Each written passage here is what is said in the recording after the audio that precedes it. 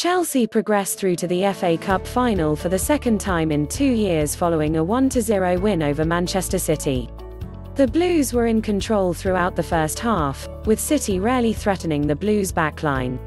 In the second half, Chelsea continued their control and were rewarded in the 55th minute. Timo Werner's pace in behind allowed Hakim Ziyech to give Chelsea the lead. Hakim Ziyech scored the only goal of the game. Throughout the rest of the game, the Blues were sharp and reliant at the back and City had no answers for Tuchel's setup.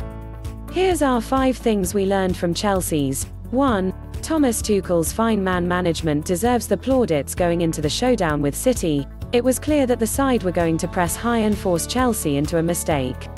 The decision to start Werner, Ziyech and Mount may have surprised many, but it was the correct approach.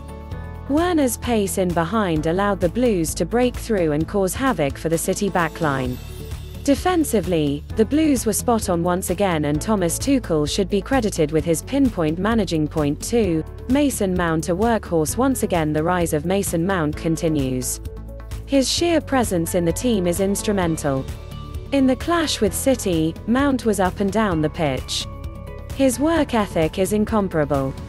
The young Englishman was a catalyst in midfield and arguably ran the show in the middle of the pitch.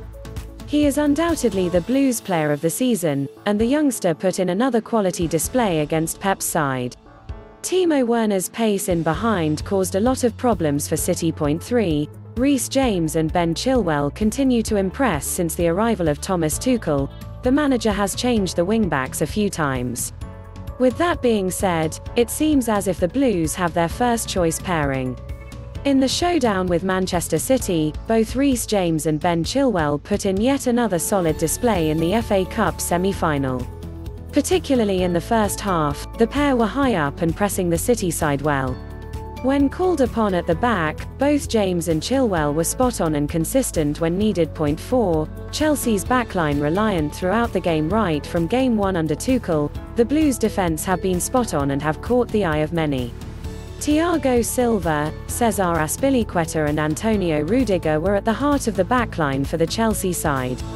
Despite City making several chances, it was always going to be difficult to keep a clean sheet against Pep's men. With that being said, the defense were so consistent and deserve all the plaudits. Their system at the back stopped City from breaking through the backline. Thomas Tuchel deserves the plaudits for his man management. Point 5. The front line did their job. Questions were raised as to why the front 3 started. Timo Werner has endured a tough time throughout his tenure at Chelsea. However, Timo's presence in the team benefited Chelsea going forward.